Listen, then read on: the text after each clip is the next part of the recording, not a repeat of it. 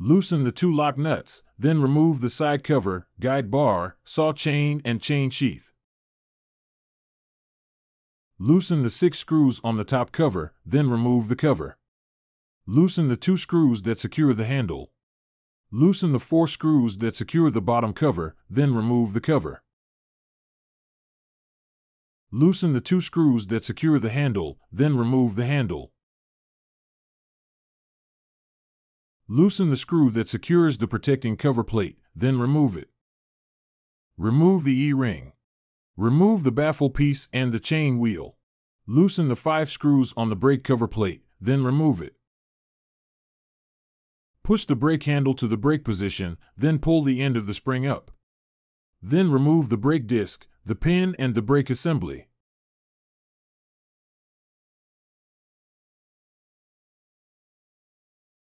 Remove the brake handle.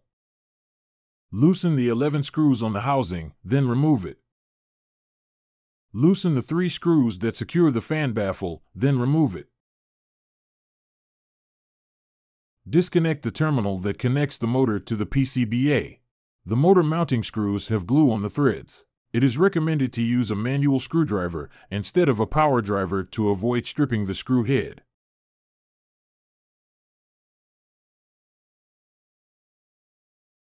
Remove the motor and place the oil kettle aside. Install a new motor in the housing. Place the wires into the traps. Connect the terminal and place the oil kettle in the pocket as shown. Tighten the screws to fix the fan baffle. Cover the housing. Tighten the 11 screws to fix the housing. Use 3 new screws with the blue patch to fix the motor.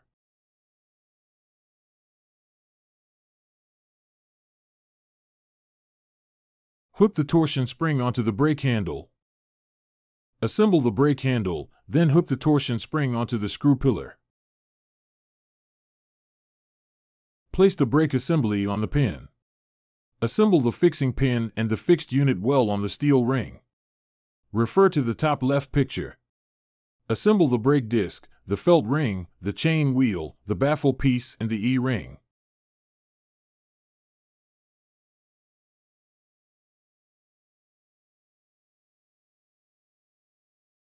Keep pressing the fixed unit until pushing the tension spring into the notch completely. Place the brake cover and tighten 5 screws to fix it. Tighten the screw to fix the protecting cover plate. Tighten the screw to fix the brake handle.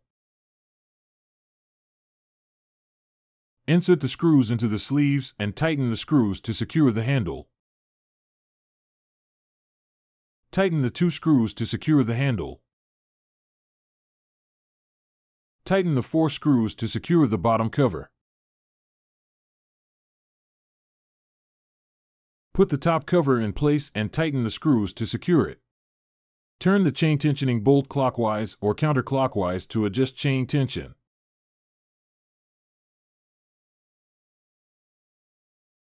Place the side cover and pre-tighten the nuts manually.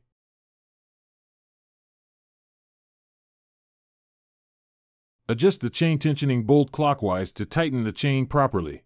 Please refer to the operations manual for instructions about adjusting the chain tension. Tighten the nuts.